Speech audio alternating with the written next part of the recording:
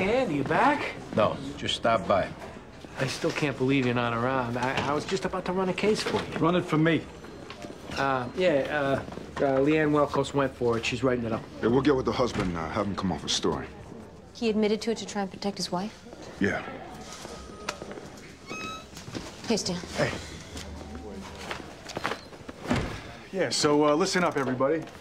I just put in my papers. What? Yeah, this security gig I've been looking into just came through. Plus, this job ain't what I joined up for anymore, and it's time I made some real money. So it's just like that? Yeah, just like that. We getting beers or anything? Nah, I'm out of here. So, take it easy. You too. I'll see you around. You better hope not.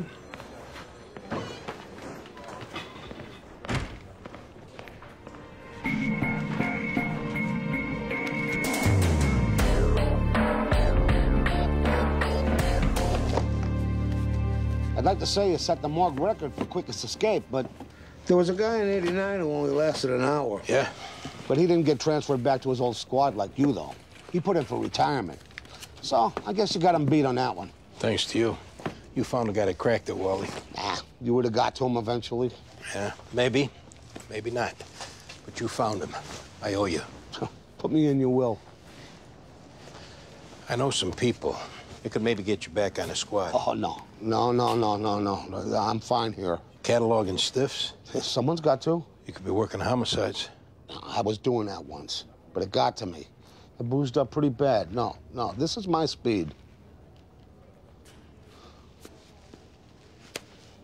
You're a good cop. That's good to hear.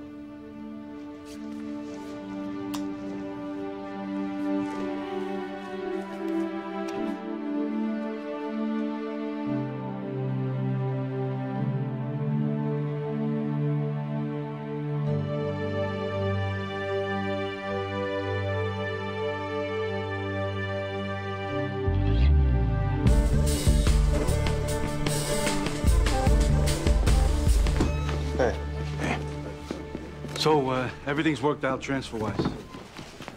Good. I was in a tough spot. And I didn't handle it well.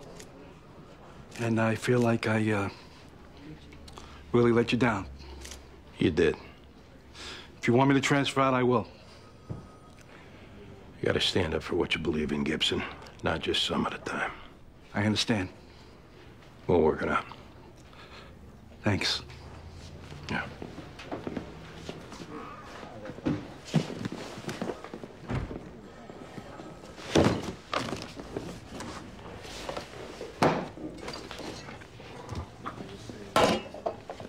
I'm not going anywhere.